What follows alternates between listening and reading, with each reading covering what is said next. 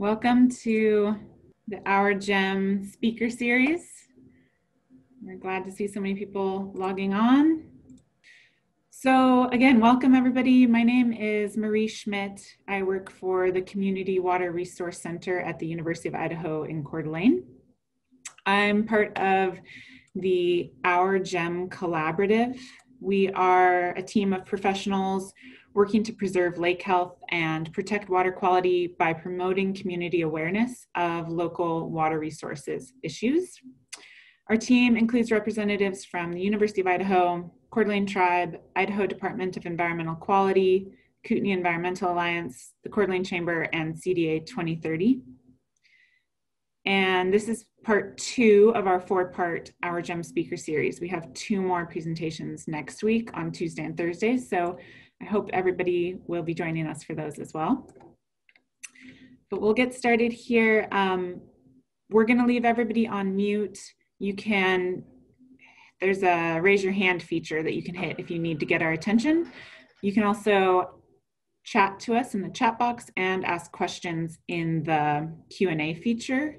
We're going to leave most of the questions towards the end, but if you have something that, like a clarifying question, feel free to ask it and I can ask David. So our speaker today is David Callahan. He's originally from San Antonio, Texas, and he has a degree in landscape architecture from Texas Tech University. He has served as a senior planner for the city of Dallas, Texas, the planning manager for Boulder County, Colorado, and the community development director for Fort Morgan, Colorado. Currently, he is the community development director for Kootenai County, where he's responsible for divisions of building inspection, land use planning, and code enforcement. So we're very excited to have him with us today. I'm going to hand it over to you, David, and allow you to share your screen, and then you can get us started. Perfect. I'll take it from here. Thank you and good afternoon, everyone. It's my pleasure to be here. Even if by Zoom, I have at this point logged in about 5 to 8 hours a week on Zoom, so it's become old hat in some ways. But it's fun to be able to talk about what my department does to preserve water quality. Marie mentioned to you that we have 3 divisions within community development. Mostly or almost exclusively today, I'll be talking about what we do in land use planning and expressly our land use and development code regulations to preserve water quality. For those of you that don't know, I should just mention that my jurisdiction is only between the cities. All of the cities within Kootenai County have their own counterparts to me and my staff. And if you have ever any question about whether you're in the city or the unincorporated county, in my view, the quickest and best way to find out is to go to our webpage. I have the address on the screen. And with a click of the button, you can see areas that are incorporated, as you see on this slide, that are in color. And then everything that's not in color is within my jurisdiction. Today, for the next roughly 30 minutes, I'll just be going over these 2 parts, site disturbance and flood damage prevention, that are embedded in our land use and development code. First up will be site disturbance. This is the part of our code that really gets most directly to preserving water quality. In the original legislation that goes back to the 90s, late 97 as I recall, it was expressly stated that, as you see on the screen, the purpose for our site disturbance regs was to protect water quality, surface and groundwater, and to protect private property rights. The way we do that is we require a site disturbance permit for most any new construction. I won't waste your time reading things that are in bullets on the screen for this slide and other slides. But just bear in mind that as a general rule, most any new construction requires a site disturbance permit with some exceptions. These are the exceptions. Things like drilling holes, test wells for septic fields, and anything that's already governed by another jurisdiction, that sort of thing. But otherwise, we do a review of every development on site. And we throw these things into two categories. My staff does a on-site review to determine whether the proposed work falls into what we call high risk or moderate risk. And then if it's in the high risk side, it requires a design professional such as a landscape architect, engineer, professional engineer to do the work. Or if it's just flat ground and it's pretty straightforward, then in some cases the homeowner can do the plan. That's actually all a requirement of code. I'm not going to go into those kinds of details, but all of our development code is available online and you can read it for yourself. But the kinds of things that we do have embedded in the code and we do check to see on our development plan review for site disturbance permit review, I mean, is we check to see that cut and fill slopes don't exceed a certain percentage, as you see on the screen. We see that the cuts meet setback requirements, that they're actually not on adjacent property, which you'd be surprised how often that actually happens. We also look and check to see that the proposed plans meet some minimum requirements we have for stabilizing the construction entrance, cut and fill, revegetation, and best management practices.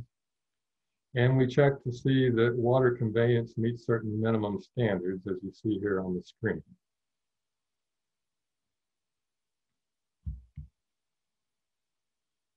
In the site disturbance permit regs, we divide areas up into stream protection buffers and shoreline management areas, and we protect those areas according to certain standards. A class 1 stream, as you see on the screen, gets a greater setback, where there's nothing that can be built within 75 feet. For a class 2 stream, it's a lesser standard.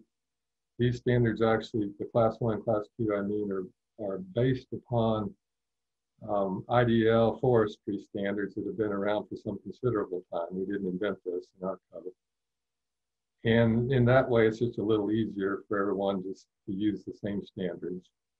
And then our shoreline management area is a 25-foot area that is unique, so far as I know, to Kootenai County and our site disturbance regulation. And I'll talk a little bit more about that particular standard in just a moment.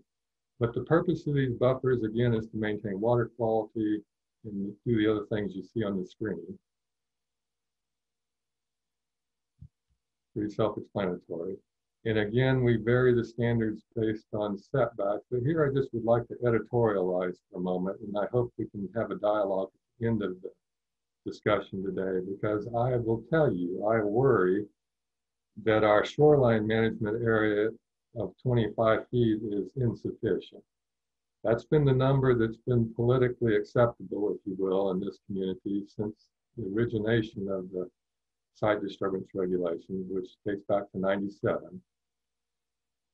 And it seems less than de minimis in my view. I have worked places in other parts of the country where the minimum setback for this sort of thing would be 200 feet. So I'll be curious to hear if there are any comments from you all about what sorts of standards we might entertain. I will tell you that the shoreline dimension was highly controversial 4 years ago when we updated the land use and development code. And I actually was in the position of trying to preserve our site disturbance program because we had a big push to eliminate it. But for the moment, I just want to clarify a few things that may not be self-evident. We measure buffers, as you see here on the graphic. That's frankly easier than doing it horizontally on the map, because this makes it easier to find the dimensions in the real world with people that are on site.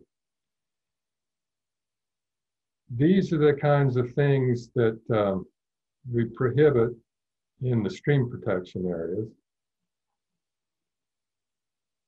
and then allow. But basically the takeaway is, number one, we prohibit any sort of disturbance except for the following. These have been embedded, these A, B, C, D, and E have been embedded in the code since '97 generally, except for E, which I'll talk about in a moment. Here on the shoreline management areas, I will just editorialize again for a moment. Again, in 2016, as I mentioned earlier, we were under pretty severe push to eliminate our site disturbance regs. The then county commissioners were not particularly on board. They were the ones, you may recall, actually ended up doing away with our building code for a year and made it optional. That's all been brought back. We're whole again, but I was worried that we were going to lose our site disturbance program. So I went out and met with the public to try and figure out what would be a saving grace, if you will. And what evolved were these A, B, C, D, and E exceptions that we wove into the code in 2016, so that we lightened up, if you will. You could do more things in what used to be a sacrosanct 25-foot shoreline management area. We actually used to call it the no disturbance zone. And you couldn't do anything in that zone without some special agreement by me. I found that to be unnecessarily cumbersome. It turned out to be that was the major sticking point for people asking the commissioners to repeal our regulations. So we lightened up, as you see on A, B, C, D, and E on the screen. And that so far has proved to be successful in the sense that we are not getting generally not getting wholesale problems with wiping out the entire site disturbance area. Although I'll show you in a moment some cases where we have had problems. But again, these were concessions, if you will, to keep our regulations in place. The exceptions on ground disturbance for mechanical work, we used to not allow anything at all. Now we allow it, as you see under this first bullet on the screen. And then we also allow maintenance, repair, replacement, and other things in the shoreline management area, whereas before 2016, you had to actually put together a plan by a design professional, show us how everything was going to be fine. That, of course, cost people whatever they had to pay the design professional. It took time to review. With the current regulations, we've woven things into the code that you can do with nothing more than a site plan to my staff. We review it to check and see that it meets code, and then you can go to do things like what you see now on the screen, where on the right side of the screen, if you've got a retaining wall that's been there for time before our code, for instance, and now you merely want to replace it, and you just give us a plan that shows that, and that's fine. You don't have to go through any more hoops.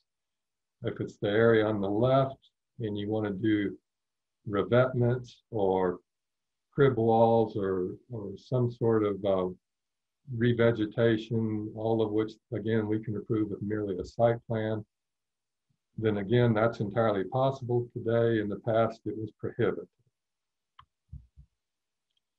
We do also allow simple and easy things that make, I hope, common sense. You can now, it wasn't true before 2016, but under today's regs, you can now remove dead and dying trees.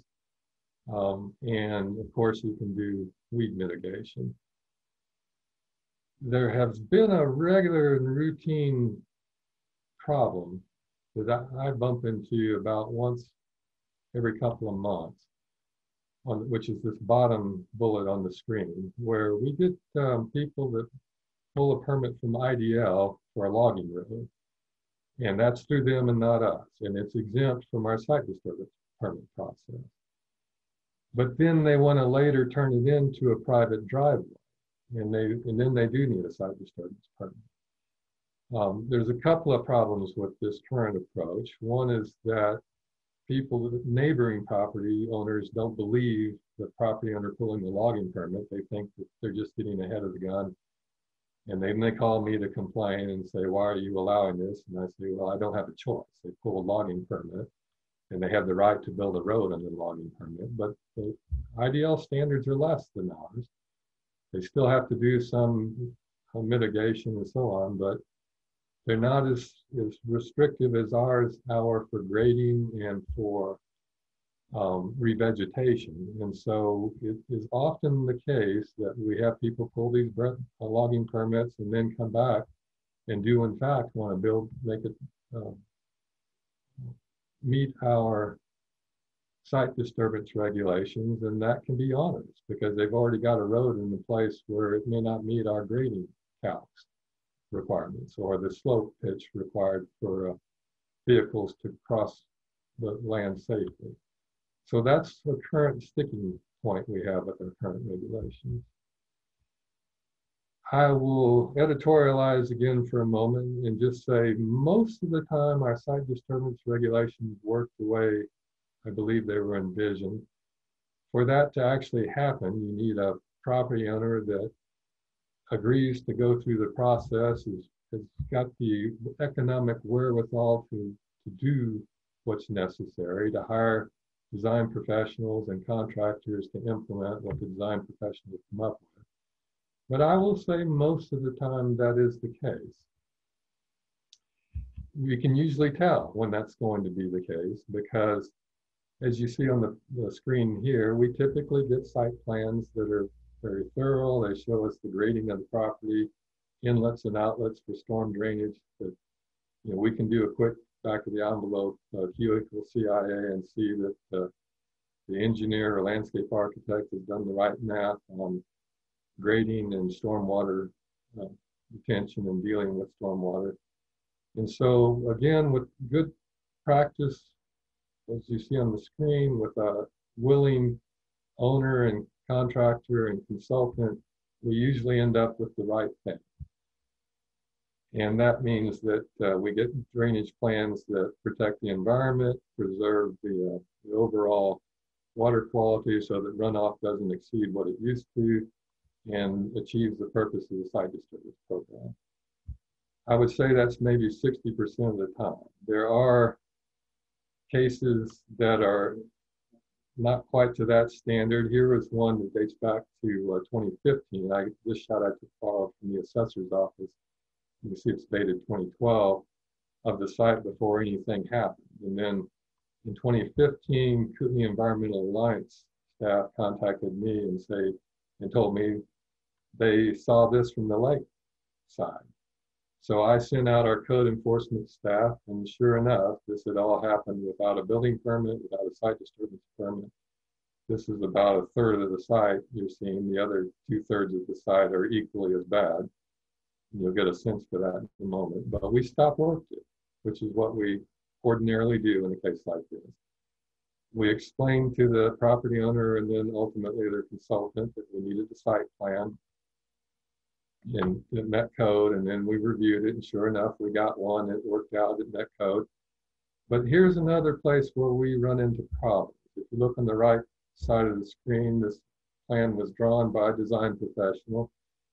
You can get a sense on the left, even if you're not real familiar with contour intervals and grading, that this is a steep side. I'll tell you, it's about 100 feet from this point on Earth. You probably can't see my cursor on the screen. But from the left side of the screen to the top of the screen, it's roughly a 100-foot drop. This is the proposed house right next to the lake. And then the driveway comes in. This is the big white area. And so we have a design professional telling me that this meets standards, meets our code. I'm a little skeptical, frankly, because of the reasons you can see here. Here's the driveway. The slope is obviously more, 45% and more. There's places where my experience tells me this is not going to revegetate for years, if ever. And there's not a lot I can do about it because we had a design professional work it up. That person's put their reputation and literal stamp on the line to say that it meets code. Sometimes we're willing to get into a back and forth with design professionals and argue that these things just don't pass the straight face test. But here you have a case where arguably the retaining walls that you see, 2 of them on the right side of the screen, capture the most egregious sedimentation and erosion. And so even if the site doesn't revegetate like we would like, and like it was in that first slide I showed you, it arguably meets the minimum standards of our code. I'm not entirely sanguine about this sort of thing, but it's the sort of thing I'd like to talk about at the end of the discussion if there's an interest. because I'm hoping there's bound to be a better way than the way we're currently dealing with these things. Here's another example of a case where the owner decided to basically just denude nearly the site. If you take a view of the entire thing, most of the original vegetation has been removed. IDL stepped in with us. We put a notice of violation of this, which is what we normally do when someone violates any of our codes. The notice of violation is a lien against the property in the county records, so that if this property ever goes up for refinancing or sale, it comes up in the title work. I will tell you, that is typically when we get code enforcement to be meaningful. Part of the problem I have, and the staff here has always had with Kootenai County, is that no group of county commissioners yet has been willing to allow my staff to take a proactive enforcement action against this sort of thing. We don't typically go to court unless there's a life safety issue. And so environmental degradation can occur. It can go on for years until the property sells or is refinanced. This particular property, you see, this happened in 2016. I noticed recently on the county assessor's records that at least the grass is growing in, as you see here. But to my knowledge, IDL was never entirely able to get all the sand removed. And so it, again, is one of the flaws in our current site disturbance program that I would like to find a better way to deal with. Moving on to our flood damage prevention, these are really our floodplain regulations. These similarly date to the late 1990s. I will tell you that that's pretty late in the game. My experience in dealing with floodplain regs, many jurisdictions around the country had something on the books, especially the major jurisdictions, big cities, had something on the books in the late 70s. And that's largely because that's when federal government stepped in and started making it possible to do floodplain regulation. We are part of the National Flood Insurance Program, and I bring up this alphabet soup of acronyms for you because there are at least 3 of these I want you to try and have as a takeaway today because they're useful and meaningful if you're ever looking at our floodplain regs. The first one is the BFE, which is the base flood elevation. That's important because that's the point we measure from which we expect the lowest floor of any structure to be 3 feet above in order to keep people safe. The second most important one on here is this SFHA, that's the special flood hazard area. In days gone by, we used to just call this the floodplain. Back in the day, it was the 100-year floodplain was what most jurisdictions worked on. That's still an important term today, the floodplain, I mean. But we don't, I'll show you in a moment, we don't really refer to it as the floodplain so much, or the 100-year, floodplain so much as we do as a 1%. And I'll show you that in a moment. Another takeaway is this A zone and some of these zones you see. Those are zones you'll find are actually listed on our maps. The reason they're important is if they're listed as an A zone, we can find a base flood elevation. Whoops, pardon me, I didn't mean to do that. And then the final one on this list of acronyms, the final term I'd like you to know is the floodway. The reason that's important and distinctive from the floodplain or the special flood hazard area is the floodway is an area within the floodplain. Sometimes the floodplain and floodway are the same thing if you're in a channel or a confined area. But the floodway is the most dangerous area. As you see on the screen, it's the high hazard area. It tends to be where people die, frankly, because they're swept away and it's the most voluminous, fast running water of the flood. Here you see it in just a different way. Again, the special flood hazard area is the floodplain. and you can get a sense for the floodplain is, or floodway is embedded within the floodplain. And then this goes back to that 1% that I wanted you to understand as well. For at least 25 years that I know of, we can commonly refer to the 100-year flood, but over time that's given away to this 1% nomenclature, because it's easier for people to understand that what we used to mean by the 100-year flood was your chance of it flooding was roughly once in every 100 years. But people weren't able to really understand that what that really means is you have a 1% chance of it happening in any given. So that's why the nomenclature has changed.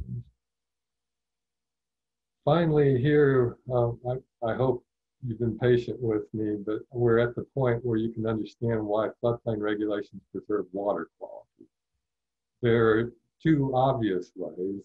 Floodplains tend to wash out major areas in the floodway, and then all that affects water quality, but also they tend to,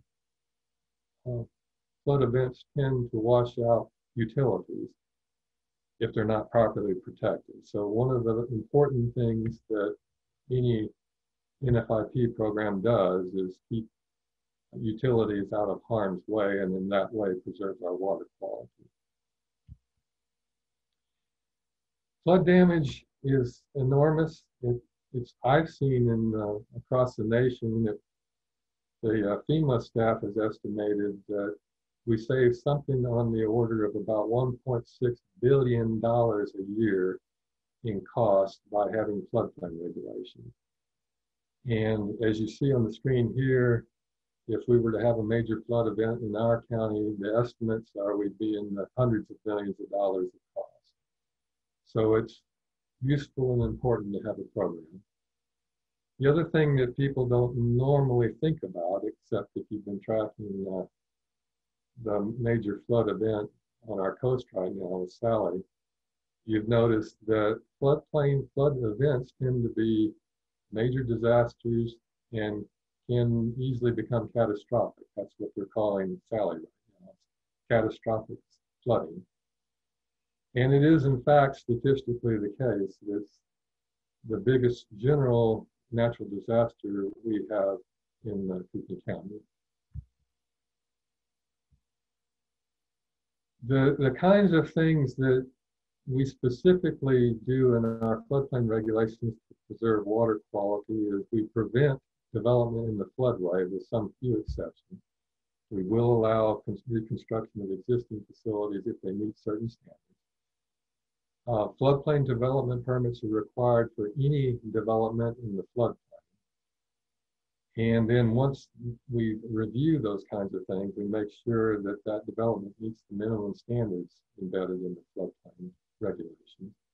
And when we do subdivision review, we look at the proposal to make sure there is at least a minimum building site that's outside of the special flood hazard or floodplain, and that the access to the individual lots is outside of the floodplain. And then probably among the most important things we do is with our floodplain regulations, we ensure that there aren't any new sewage disposal systems within the floodplain. We are part of FEMA's National Flood Insurance Program. The reason that's important to remember is that that allows us to make flood insurance available to any of the roughly 400 people in Kootenai County that have homes in the floodplain. As part of that program, we must adopt and enforce our floodplain regulations, and we just updated our regs last year to meet the current state and federal model.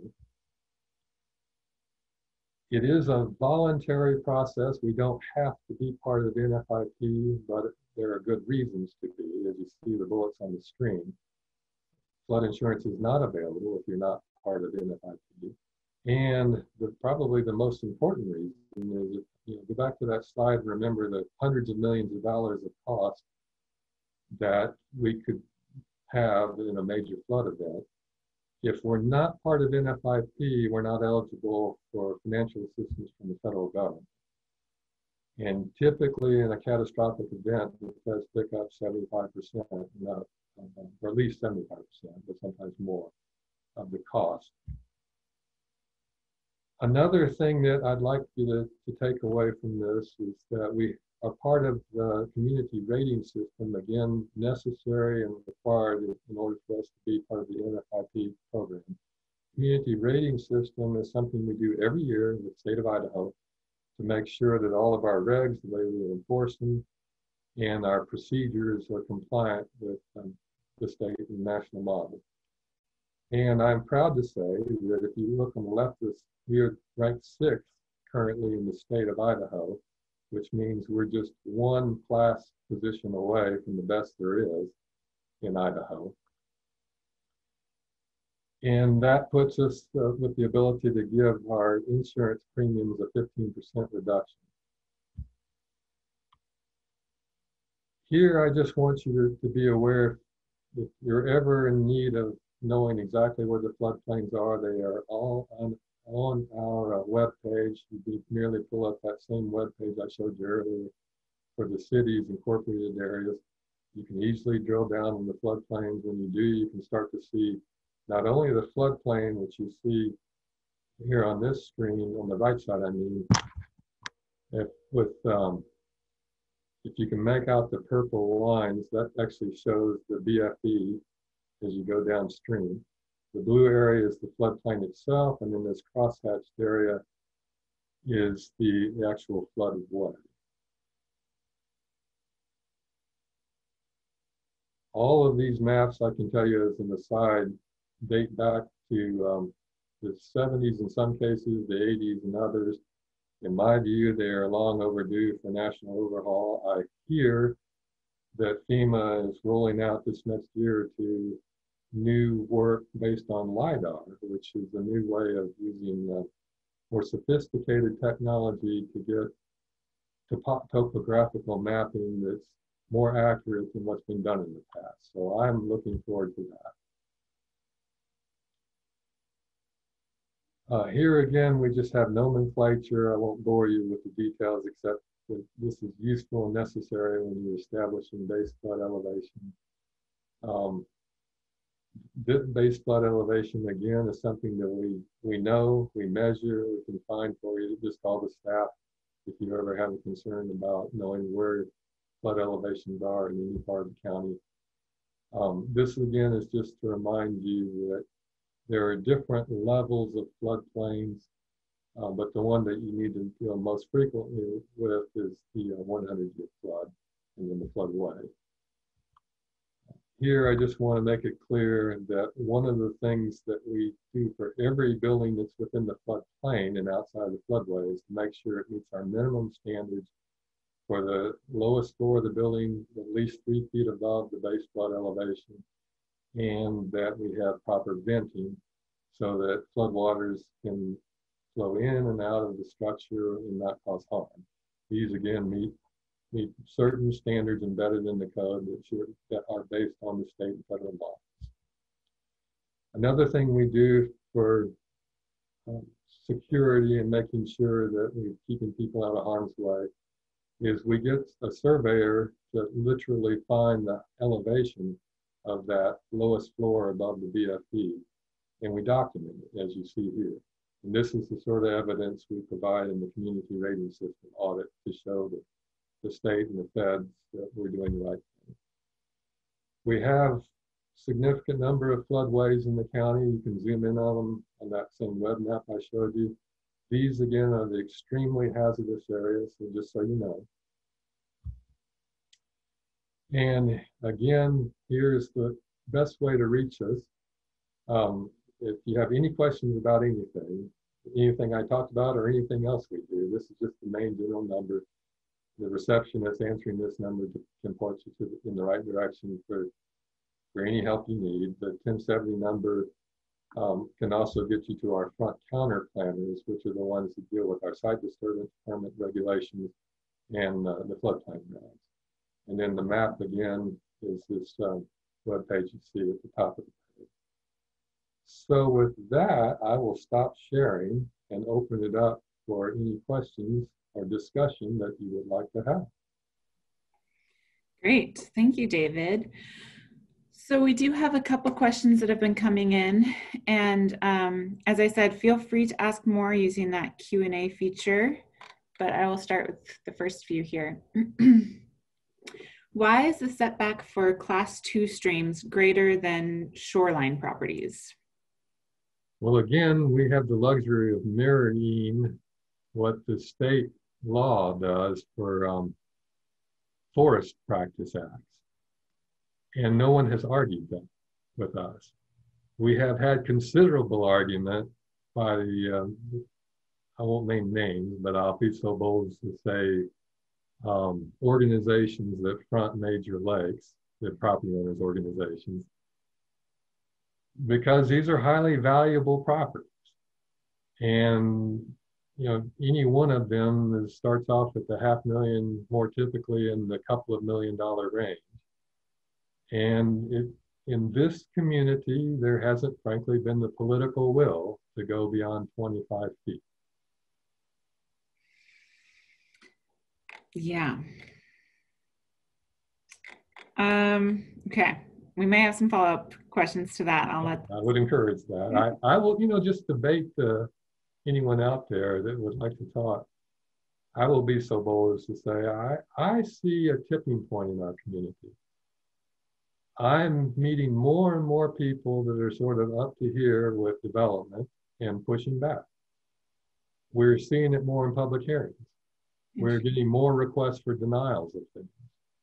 And we are getting more complaints by neighbors that are people that are sort of fed up with the slide I showed you where a property is denuded. And I have 2 county commissioners, at least, that are entertaining the thought of allowing us to be more than merely a notice of violation. I've thrown out there the notion that what I really need is a full-time equivalent position, a county attorney, who I could rely on to sue in district court when we need it. That, frankly, is about a $90,000 to $120,000 position when you throw in fully loaded benefits. So it's a big deal. Yeah. Well, we'll see if any other questions come through on that. Let's see. If a view shed is allowed, does that authorize running a lawn right to the water's edge if bushes, etc., are minimally blocking view? No, we still have the requirement that view shed must preserve the vegetation up the first 3 feet. So they're actually only able to limb from 3 feet up to the 1/3 of the crown, and only for a dimension of, if I remember right, about 30%.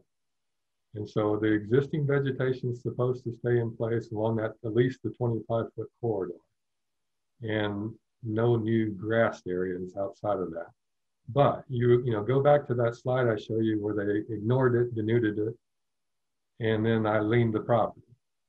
And now years have gone by and we still have grass. Mm-hmm. That's the kind of thing that's just frankly irritating. Yeah. Are there restrictions on what weed killers can be used along the shoreline? And I would add to that, just personally, are there restrictions on fertilizer types that can be used right along the shoreline? Fertilizers verboten, you're not supposed to do that in the 25-foot at all. Yeah. Of course, it's excruciatingly hard to enforce that. The only way I know we've ever been successful is catch them in the act. Otherwise people just go do it and we never know. Yeah. On the weed issue, that's a little bit outside of my wheelhouse because the state has requirements for what you get to use for herbicides. And I don't have staff that can enforce that. But the answer to your question is yes, they're supposed to meet certain minimum standards that the state puts into place for what you can use on noxious weeds. Okay. And that, to my knowledge, is true in every state in the United States. Okay. We have a question about, can the commissioners be held personally liable for intentionally failing to enforce the codes effectively? No, they can't, neither can the staff. State law in Idaho and almost every state that I know of gives governmental immunity to these things. The lawsuit that would be more successful, in my view, would be just challenging our regs themselves. Mm-hmm. You didn't hear that from me. Okay, that's good to know. How does the county plan to manage or control the unbridled growth that is occurring in the county in order to use the existing infrastructure, i.e. roads, intersections, etc.? It's becoming apparent that growth is outgrowing the current infrastructure, and some management should be considered. Well, I couldn't agree more. There are several answers to that question. Let me take the low-lying fruit first. The current county commissioners have authorized my staff and I to put together a white paper where we're going to throw back to the commissioners, here's how growth management has historically worked in this country. And so it's at least a springboard for discussion of what we might possibly do in the future. Another answer to the question is we currently don't do much of anything for growth management, because I will be so bold as to say is that for the entirety of my office's existence, we've been a pro-growth community and no one has cared.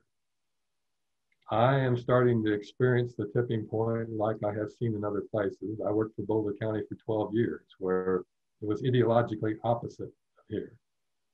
I won't bore you with the details, but we had things like, by the time I left, we had a requirement that single family homes being demolished had to be decommissioned and recycled. Mm. Nothing like that is remotely attainable here. Right. But I'm starting to see a change in mindset. People are moving here from other parts of the country. They're a little bit frustrated and other things. And they're tired, going back to that question raised about personal liability. I think they're tired of the county not taking a more proactive stance. So I see things shifting. I will be so bold as to say that we need political push for that to actually happen. And it needs to happen on variable levels. Okay. We have another question about development. Development pressure in Kootenai County is extreme, and currently only 25% of native riparian buffers exist around Coeur d'Alene Lake. What is the county doing with regard to enforcement of the 25-foot shoreline management area regulation for the properties that are currently non-compliant with the law? Well, again, as before, the simple answer is that we don't do anything. If we know about it, we put a notice of violation on the property, and then that can sit there for years. And again, as before, unless and until we have the political interest in doing things differently, I don't have the authority to do anything differently. I have no staff that can go out and make people do the right thing. We can't retroactively force them to revegetate. Right. It's a tough one at the moment. There's another question kind of going along with that. Are there any court actions taken against violators or design professional licensing? So in the case I'm sorry, I had a screen pop up on my side telling me I have another meeting. Okay. So would you repeat the question? Sure. Are there any court actions taken against violators or design professional licensing? I'm glad you brought that one up. I have toyed with the idea of design professional going forward with that.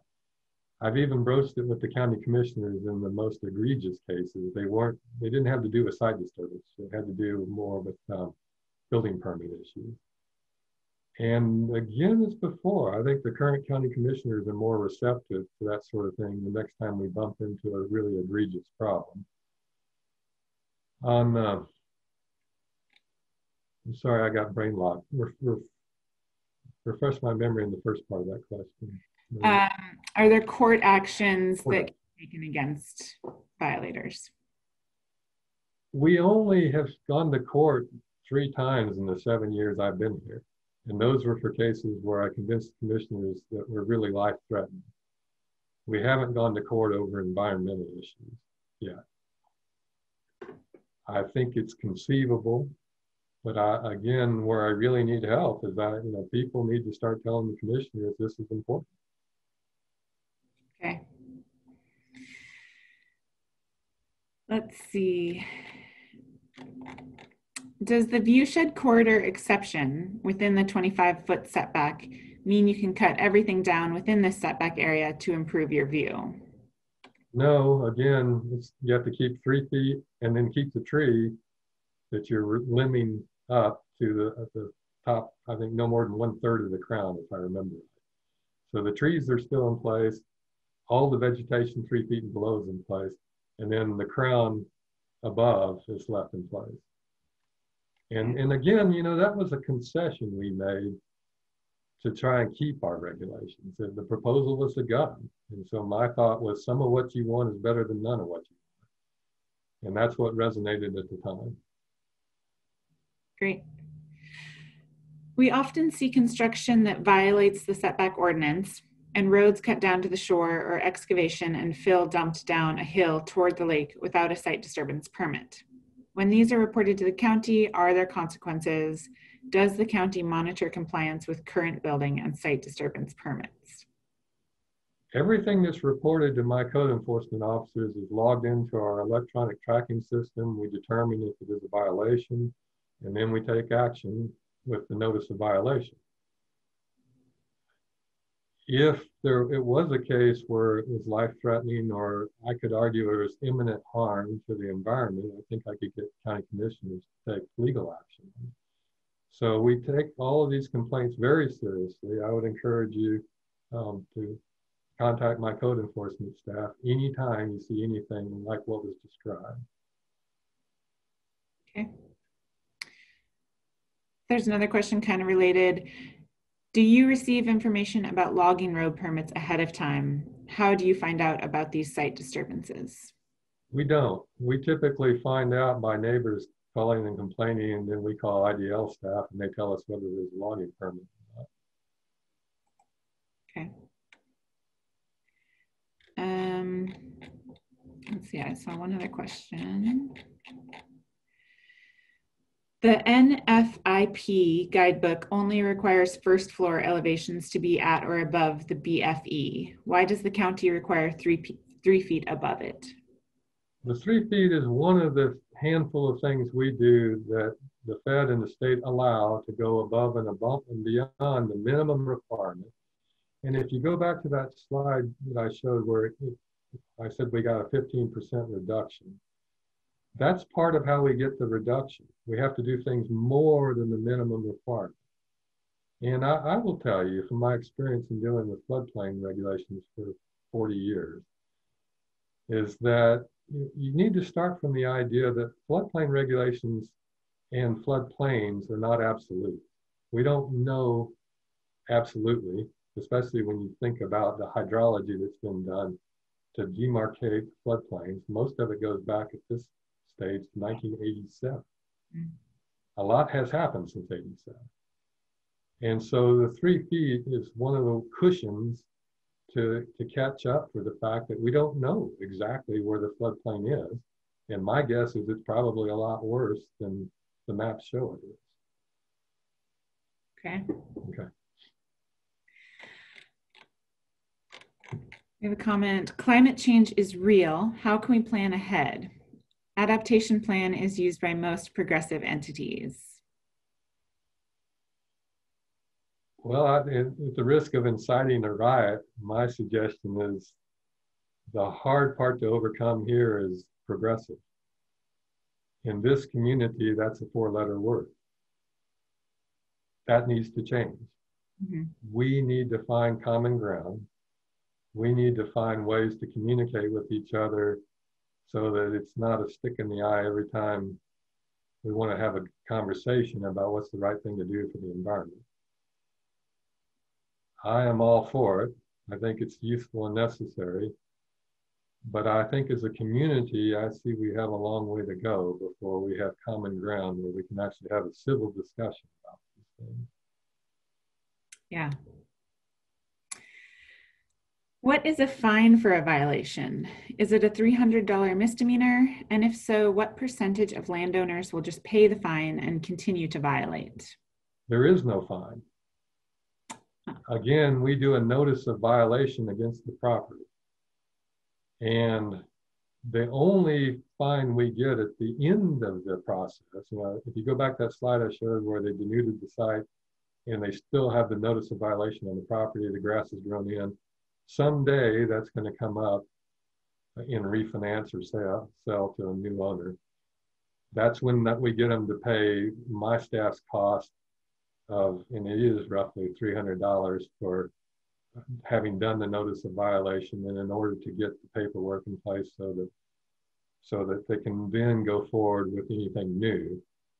But we don't have to distinguish things. We don't have a fine up front. That fine comes at the end of the process once someone wants to actually do the right thing and fix the problem.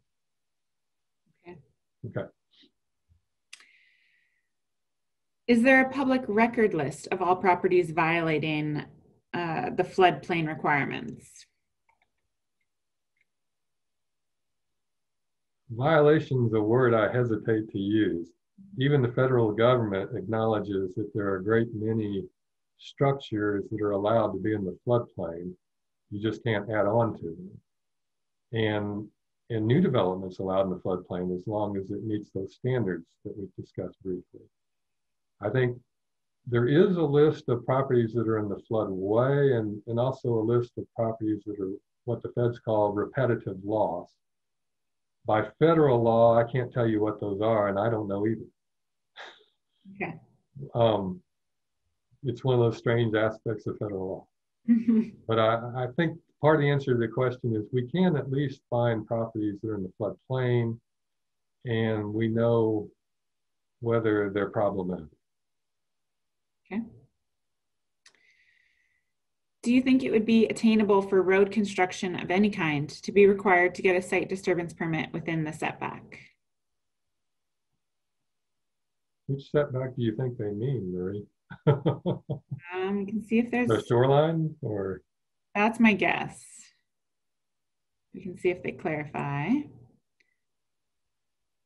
But that would be my guess. Would be for example, yes, the shoreline. Oh, okay. Well, we already can deal with roads in the shoreline. They're not supposed to be there. That's the starting point. And then, and we do require, unless it's exempt, we do require a site disturbance permit for all roads that are not exempt. Right. So I guess maybe the question is, could we go politically to the side of not having exemptions? Do you think? Yeah, that's my reading of the question, I think. Well, yeah, it goes back to the broader discussion of the politics of this community. At the moment, I would be surprised if we could get there, because I don't see there being a majority of people showing up at meetings to tell the commissioners that's where we should go. I can imagine a time when that changes. You know, a lot of what needs to happen is, again, in my view, we need to engage ourselves, our citizenry, and have meaningful discussions about what's the right thing to do. Okay. How is the county protecting our lake and aquifer if basic preventative codes are not enforced? That sounds like a rhetorical question to me. I think I'll sidestep that one. Okay. Well, yeah, it sounds like you've kind of answered that before and just saying anyway. to address this with the county commissioners. Right. All right. Are there any more questions? Any follow-up questions or any other comments for David? Well, Marie, thank you for making this easy. Everyone, thank you for your interest. I am grateful to be part of your program. Thank you so much for joining us. We really appreciate your presentation. We're getting lots of thank yous in the comments. So, oh, good. Thanks everybody for joining us again today. We do have presentations next week. We have Tuesday, the 22nd, we have Jamie Bruner with the Idaho Department of Environmental Quality and Rebecca Stevens with the Coeur d'Alene Tribe talking about management on Coeur d'Alene Lake. And then on Thursday, the 24th, we have Dr. Kim Holzer with the Idaho State Department of Agriculture talking about aquatic invasive species in our watershed. So please, if you haven't already, sign up for those at the OurGem website. And we hope to see you next week. And again, David, thank you so much. We really appreciate your time. You're very welcome, Marie. Goodbye, everyone. Thank you. Bye. Thank you.